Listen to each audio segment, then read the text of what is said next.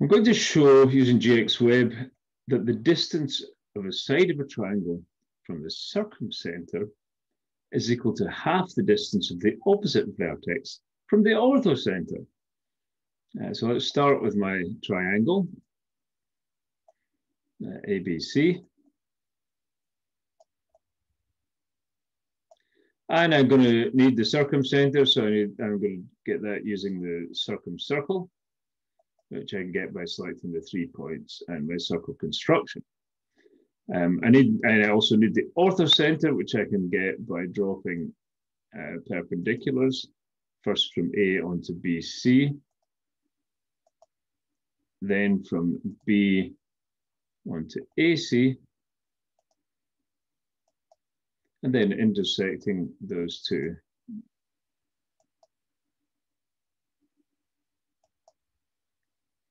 Now we can make our altitudes, either hide them or just make them faint so they don't get in the way.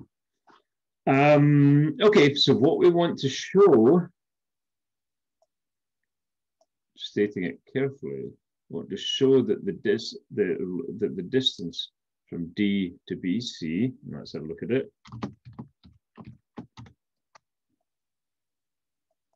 From D to BC.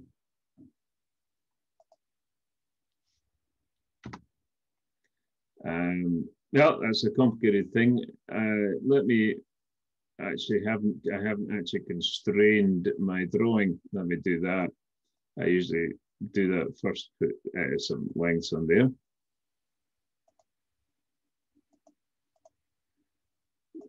So let's get my distance.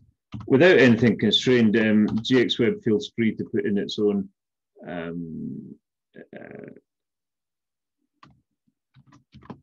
parameters for the drawing, and they can sometimes be a little bit complicated. There's the thing in terms of A, B, and C. And now we want the distance from the opposite vertex A to the orthocenter, distance from A to G.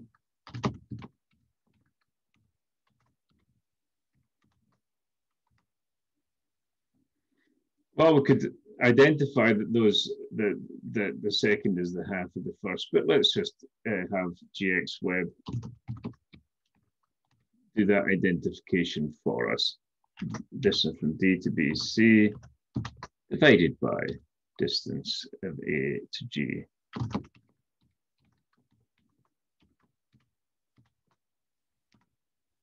And you see that's a half, which is what we were looking for.